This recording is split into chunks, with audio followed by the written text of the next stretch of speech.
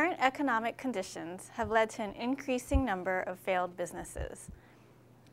As advisors to those companies, certified public accountants may be most at risk. In this exclusive interview, Ronald Klein of CAMICO talks about the risks facing CPAs.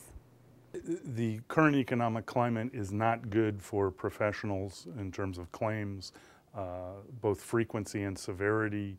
The number of claims and the size of claims are up, especially for CPAs, and also less so for attorneys. And the reason is simple: when people lose money, they sue more often than when they make money. When you look at whether CPAs are vulnerable specifically because of the economic downturn more so than other professionals, I think there's a good argument to be made that unfortunately they are more vulnerable. I think attorneys probably I would put up very close, but the CPAs usually in their role as an auditor have a public watchdog role, and that's the way it's perceived by the general public and by juries. And the courts have tended to go along with that, especially with recent legal theories like deepening insolvency and the like. So a lot of bad economic things happen. Pretty much any size company gets an audit or review, and then all the creditors or people who lost money very often go after them. Most typical claim coming out of the economic downturn is what we would call a third-party audit or review claim. Reviews are a slightly lower level of financial statement service than audits. And by third party, what we mean is generally the company that was audited or for whom the review was done has failed.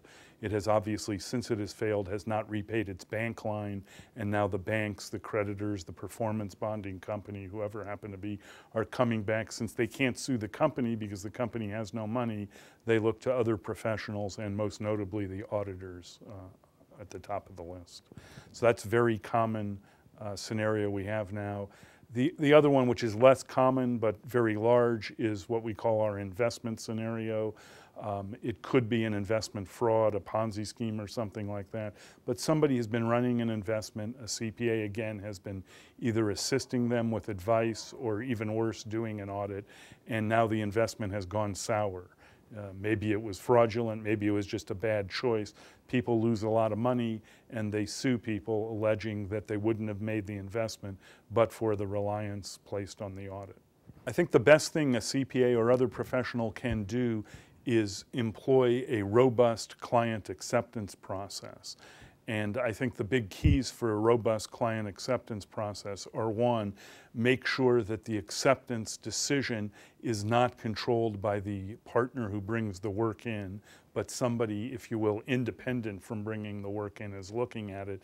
And two, understand that the client acceptance process is valuable even when you decide to accept the client. Most firms, I know of no firm that has a robust client acceptance process and reaches the conclusion they're not going to take the client more than 2 or 3 or 5% of the time. But for all those other 95 or 97% of the time you decide to accept the client, a robust client acceptance process will allow you to, in advance, look at what might go wrong.